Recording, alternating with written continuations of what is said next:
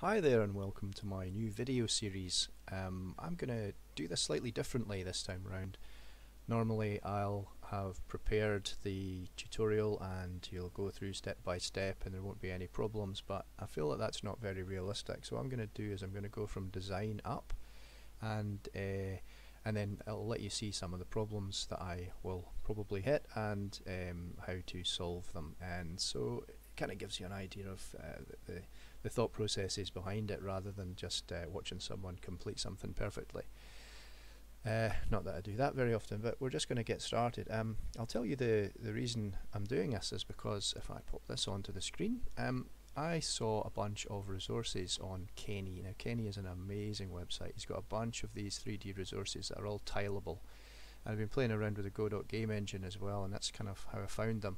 The reason I say that is because there is no code with these, so I thought it would be really cool if we could just grab one of these whole kits and make the code for it. So I'm calling the series Code for Kenney, and we're going to make the racing game with what we have.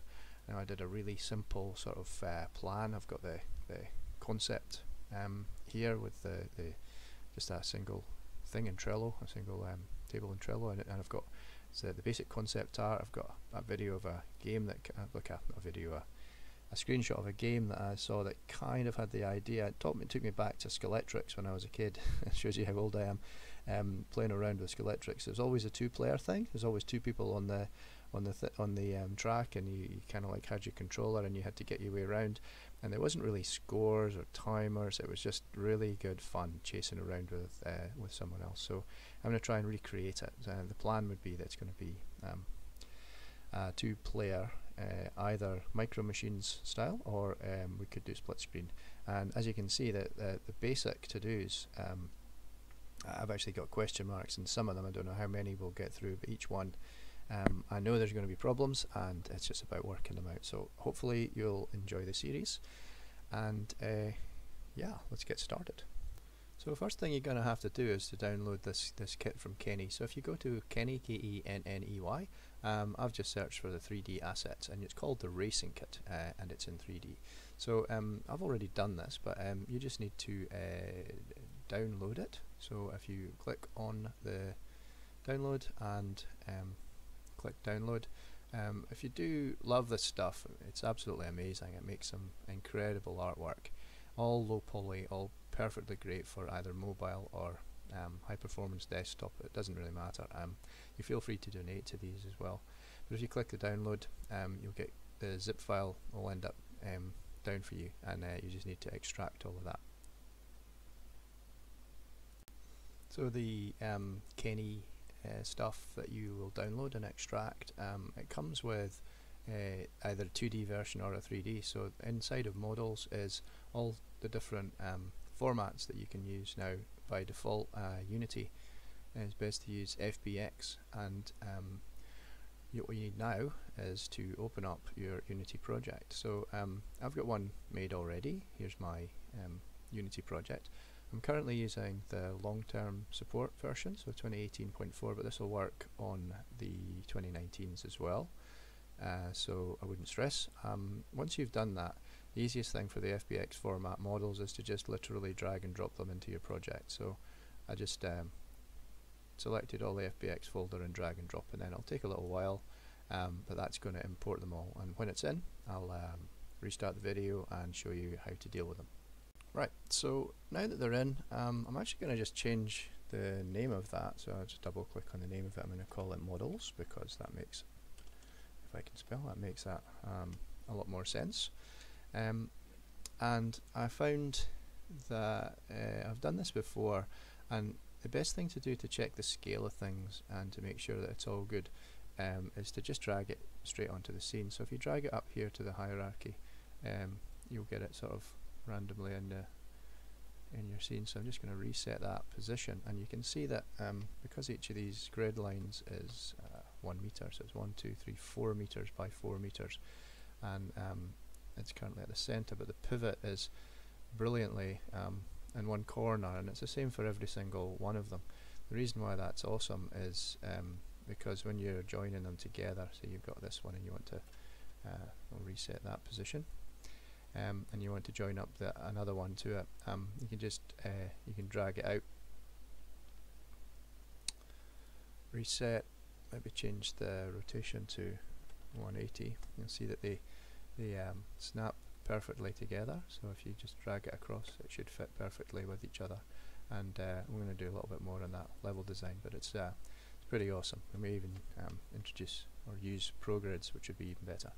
So yeah, I'm pretty happy with the 4 meters by 4 meters. Everything should fit okay. Now I wanted to check. I'll just drag a tree on you. That's all good. So there's the cars as well. You can see somewhere. There they are. One minor issue is that the car's huge. Yeah, so the car scale isn't great, so we're going to have to kind of deal with that. So I think what we'll do first up is I'm just going to select everything so I can go through the import options for all of them at the same time. So I've held shift down so that every single thing is selected. So I clicked the first one, held shift, and clicked the last one, which gives me import options for the FPX. So scale factor 1. For all of them, I'm just going to be lazy right now and just generate colliders for all of them.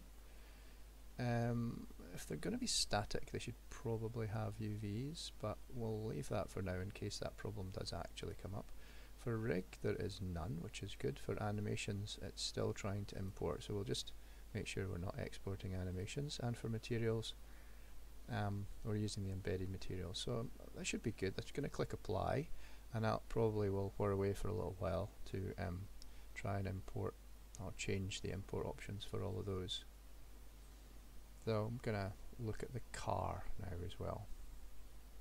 So the cars, all 4 of those cars are all the same size, so I'm going to select all of them. Again, with that, just click the first one and then shift click the next one.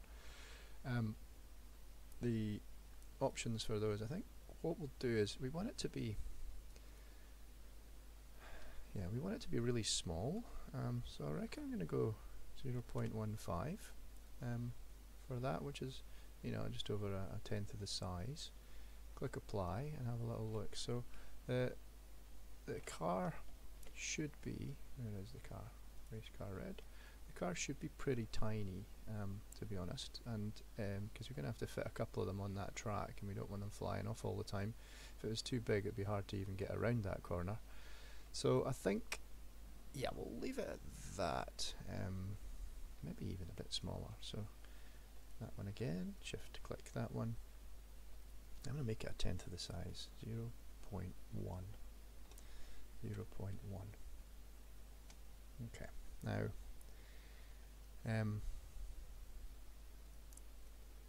yeah, 0.1 should be good. I'll click apply, it should be even smaller. And yeah, that's pretty cool, because we're going to have to make space on that track anyway. It does kind of make these other things look huge. We'll go with it. So might just quickly take out a couple of the other bits of track.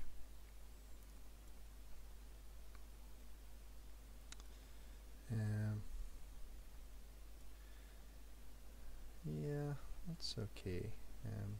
There's another bit of road end. I really don't want it to be, I don't want the car to be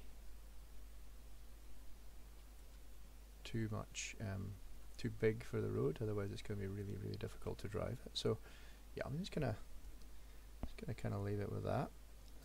Yeah, those roads are pretty small, so I'll leave the car as a 0.1, and hopefully we won't have to change that. So I'm just going to delete everything except for the car and the directional light, and I'm going to place the car just in the middle of the world by resetting, and then we're going to start looking at putting a ground underneath it. Game object, 3D object, and cube, and we're just going to reset that into the middle of the world and make sure its scale is about 50 by 50, and maybe take it down on the Y a couple of units so that it's underneath the car. So yeah, that's more or less it. We have the assets imported from Kenney, hopefully, and we've managed to deal with all of the scale issues that we have come across already. I'm sure there'll be more problems as we go ahead, but that's pretty good. Everything works, including all the textures, which is kind of cool. Alright, that's it for this part. In the next part we're going to go on to make this car control.